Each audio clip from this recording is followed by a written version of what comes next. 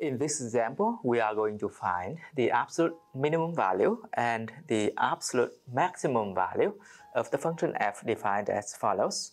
F of x is equal to the absolute value of x minus 1, where x is greater than or equal to 0 and less than or equal to 4.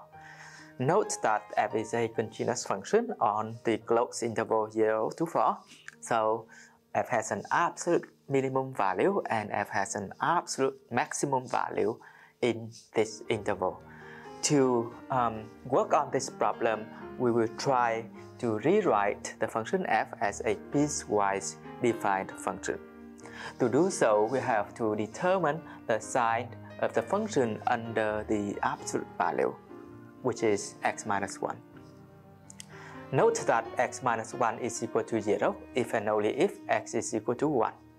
So, from here, we can see that the sign of x minus 1 is positive if x is greater than 1, and the sign is negative if x is less than 1. How can we see that? To see that, we can substitute x by, say, 2. 2 minus 1 is positive, so then the sign is positive here. Similarly, the sign is negative here when we replace, say, x by 0.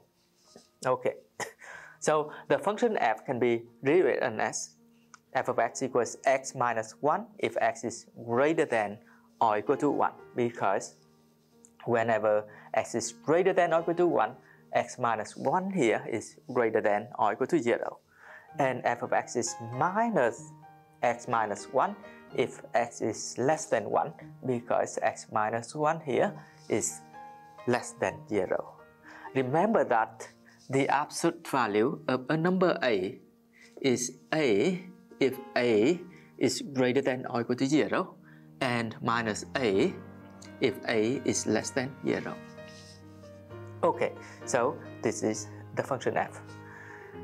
The derivative of the function is 1 if x is strictly greater than 1.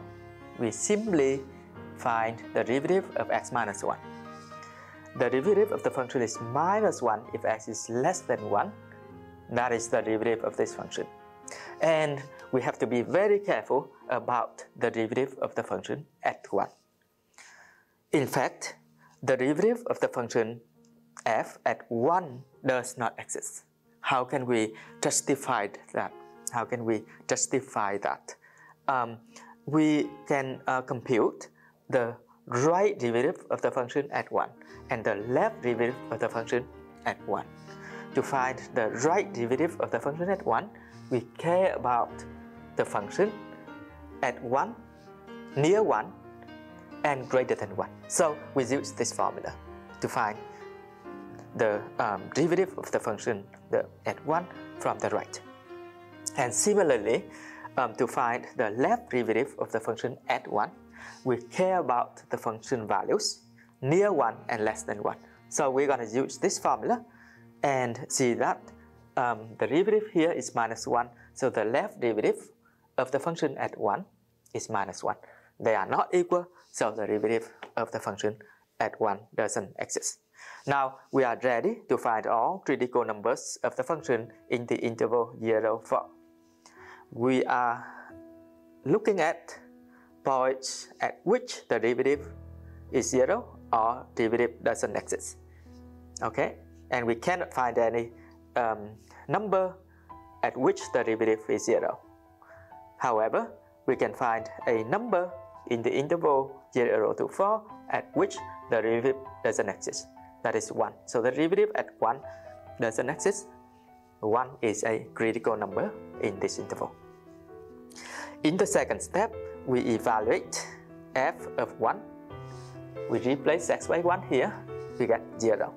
So this is the function value at the critical number we get in this interval. Finally, we are going to find all function values at the endpoints 0 and 4.